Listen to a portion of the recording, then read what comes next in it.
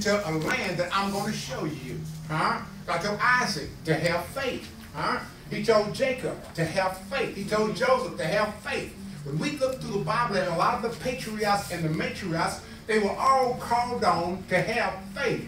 Even Ruth, even Naomi, even Esther, all of them were called on to have faith. And God is calling on each one of us in 2024 also to have faith in Him. And I'm stressing this thing that's called faith because we're saying, do you have a faith that pleases God? In order to have a faith that pleases God, you have to have a relationship with the Lord.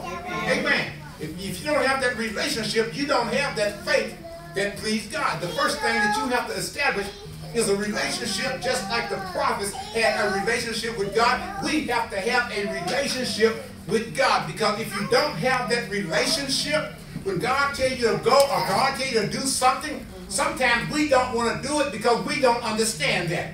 But when God tells you to do something, you don't have to understand. You just have to act.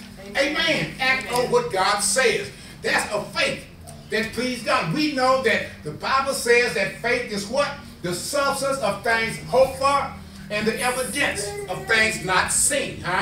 We know that the Bible says in Hebrews 11:6, but without faith it's impossible to please God. For those that come to Him must believe that He is a rewarder of those that diligently seek Him. Amen. Amen. When we're talking about this thing called faith, it's impossible to go through this world without faith. That's why a lot of people don't make it, because they don't have the faith. A lot of folk have what you call a see faith. If I can see it, I can have faith in it. But if I can't see it, I don't know about having faith in something that I cannot see. But you have to have faith in things that you cannot see and believe that God is going to bring it to pass, because He will surely bring it to pass. May not happen in your time, might not happen when you want it to, but it will happen. It might tarry, it might delay, but it will come to pass. It will surely happen. So He is charging us to make sure without a doubt that we have faith.